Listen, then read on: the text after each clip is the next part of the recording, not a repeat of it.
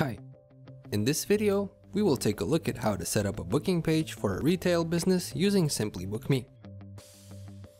You can find a link to the booking page we will be setting up in the description below this video.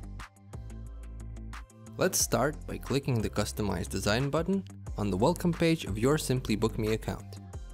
Let's choose a theme and upload a banner image.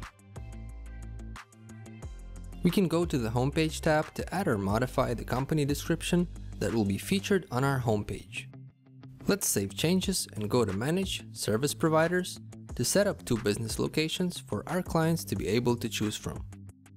We can click on a provider and go to Service Providers Locations to enable this feature. New locations can be added by clicking on the plus icon. If we click on an existing location, we can go to Location Providers to check the boxes for the providers that should be available at this location. Please save changes when you're done.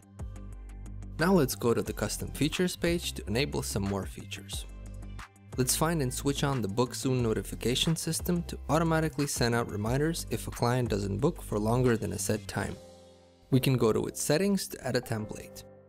Let's add a name, specify the delay, and choose the service it should be applied to. On the left, we can twirl open the email and SMS configuration to enable and add the contents of the notification.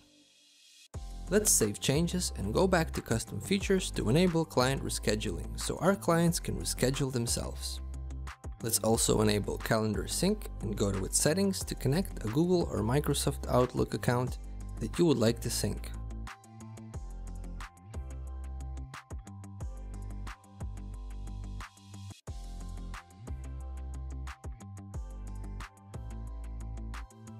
We will choose all of the providers from the drop-down menu, so all of the respective bookings will be synced.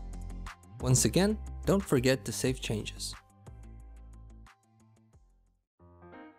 If you found this video helpful, you can subscribe to our YouTube channel as well as follow our social media pages below.